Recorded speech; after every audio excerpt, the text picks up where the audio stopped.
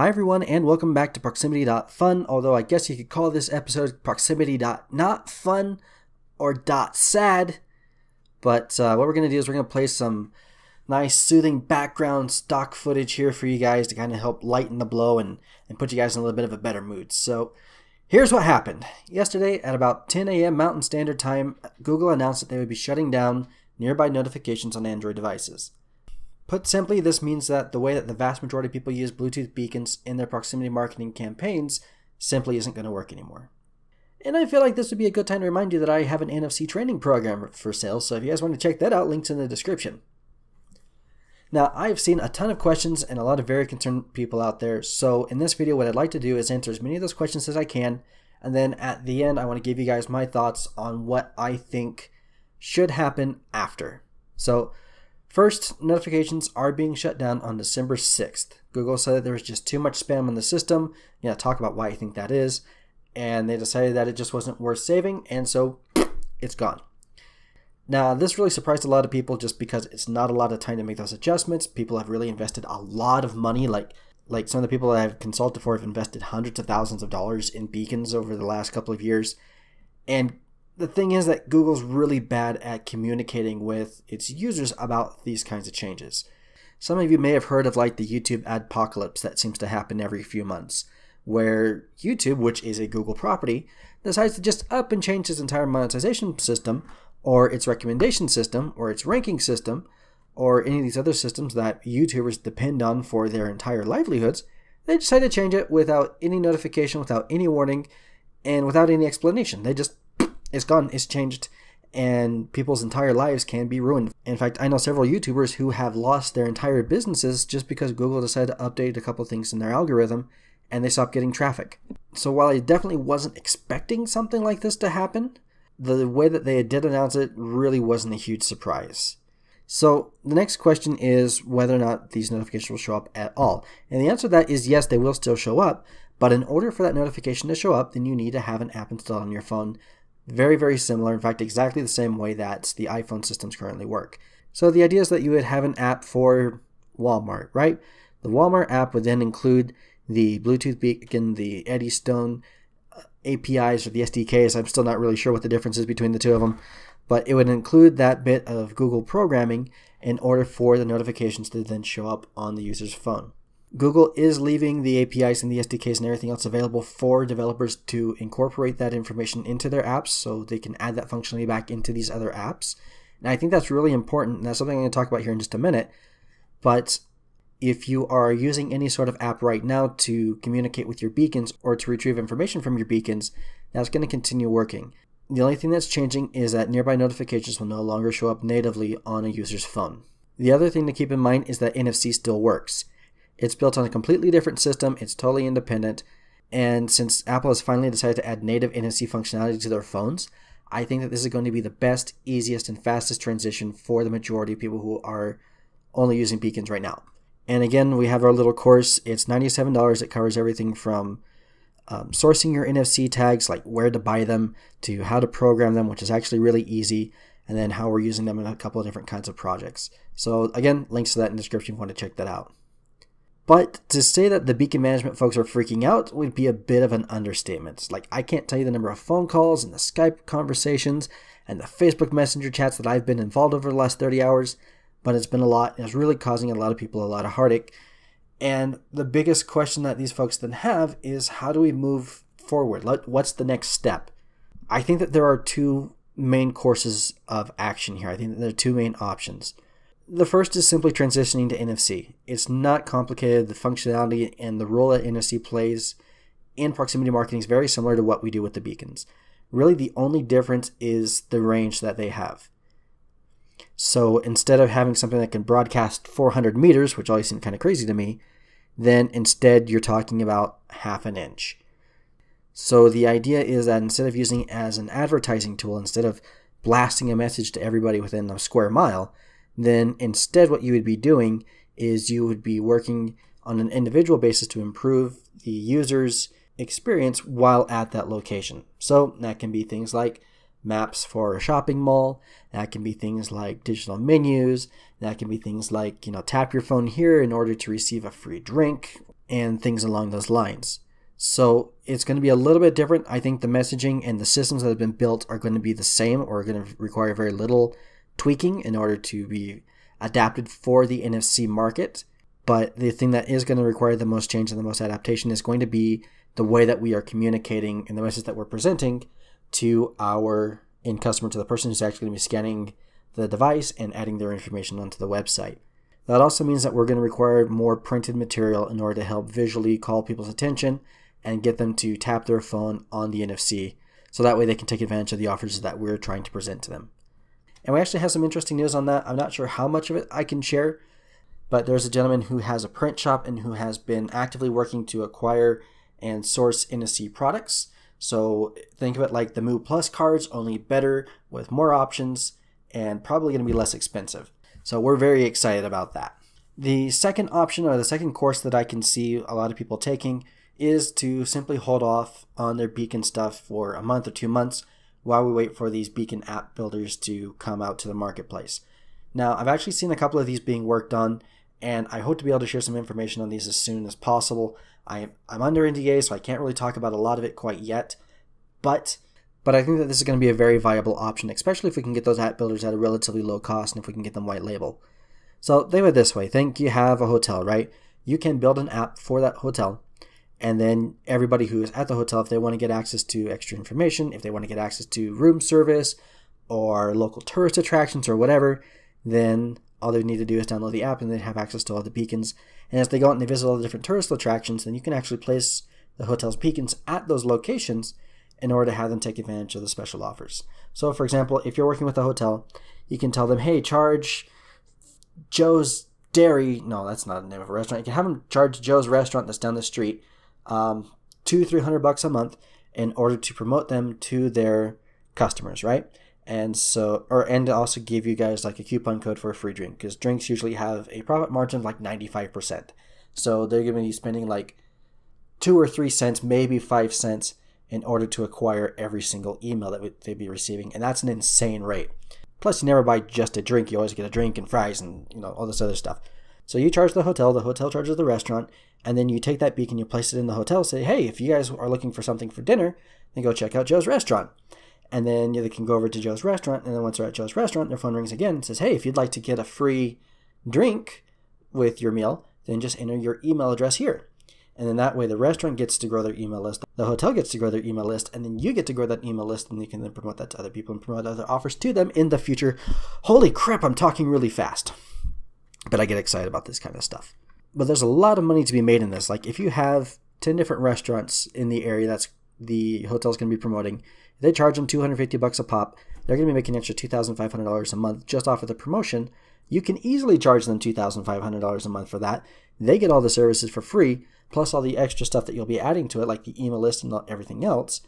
And then they get all their money back. Everything they're spending, out of pocket is going to come back from those restaurants. And 10 restaurants in an area isn't a lot. That's like 3 pizza places, 3 Italian places, 3 Mexican places, and I don't know, a Dairy Queen. And $250 a month for something like that with a hotel that typically has between 200 and 300 rooms, that's a lot of traffic that you'll be able to push towards those other locations. So just something to play with, and that's just another way you can use the Bluetooth beacons with an app. And if you want to go really crazy, don't go to the hotel, go to your local chamber of commerce, and you can set up the same system for everybody, and you can charge everybody to be on this system. And then that's how you can start building out your smart cities. That's how you can start doing a whole bunch of different things. And that's one of the things that we're working on right now. So it's definitely really interesting. But again, the idea is to build apps for specific businesses or for a specific area and let users just download them in order to interact with the beacons and interact with the information that's available. Like I said, we've been looking at this for quite a while, especially for our zoos and our museums.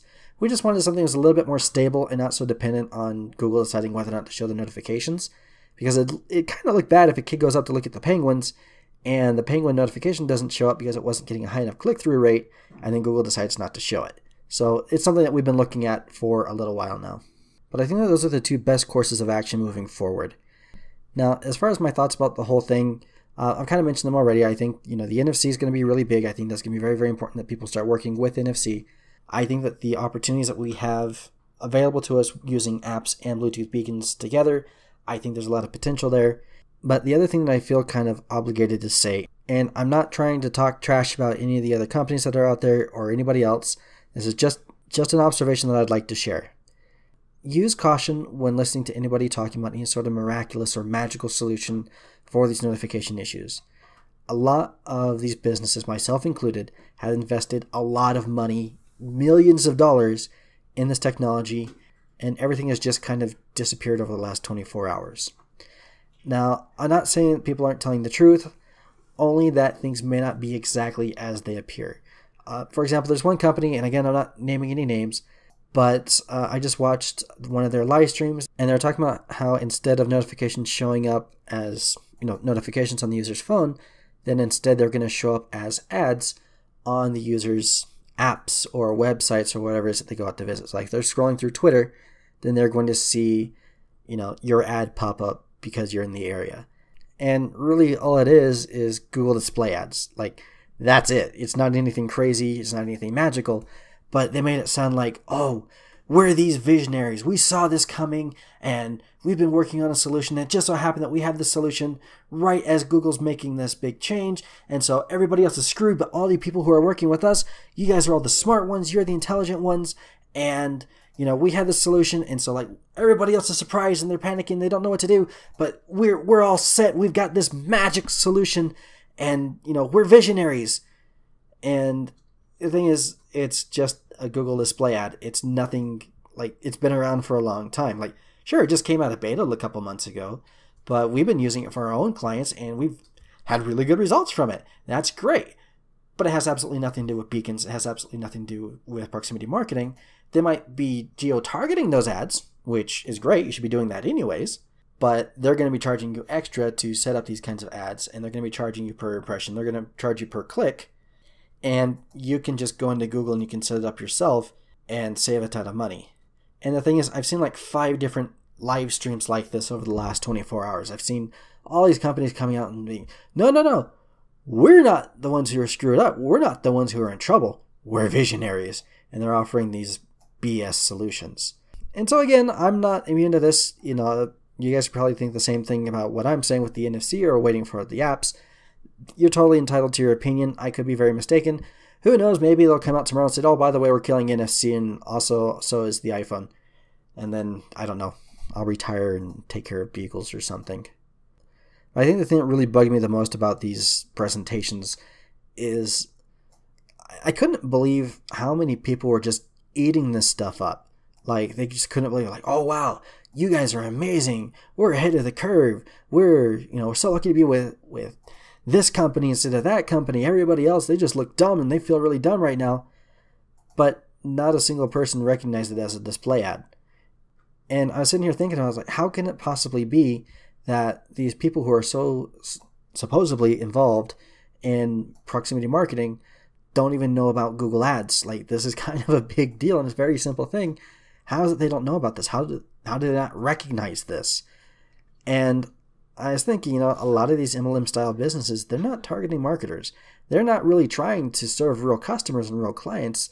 They just want to get more people to sign up and they want to get them to go and get their friends to sign up, and then they just start making their money, the pyramids and whatever. And, they're not serving real customers. And since none of them have ever actually done any of this stuff, then they didn't know what it was that they're looking at. And then we sit back here and we think, how could they shut this program down over spam? But then we see stuff like this, and it kind of makes a little bit more sense. Holy bananas, that was a long rant. I still got more coming, though. The second thing, and I know I've mentioned this a few times, is that beacons should form part of your overall marketing strategy and your package, right? What it is that you offer to your clients.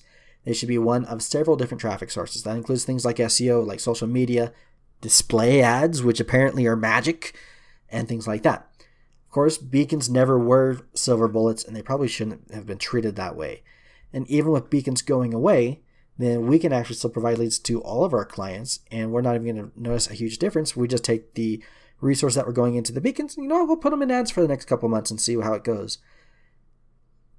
And that's really important because, again, our goal here as marketers is to help our customers make more money, and having everything rely on just a single source of traffic like this, that's not good business.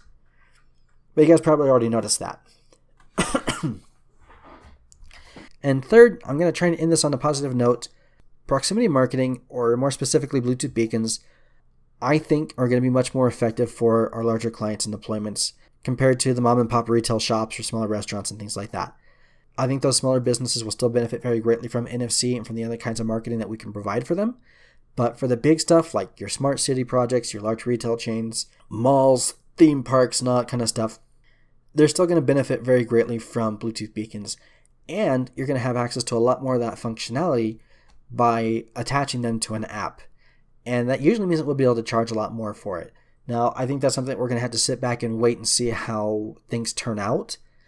But in my opinion, I think this could actually be a good thing in the long term because first off, we're going to be getting rid of the vast majority of the crappy sellers that are out there.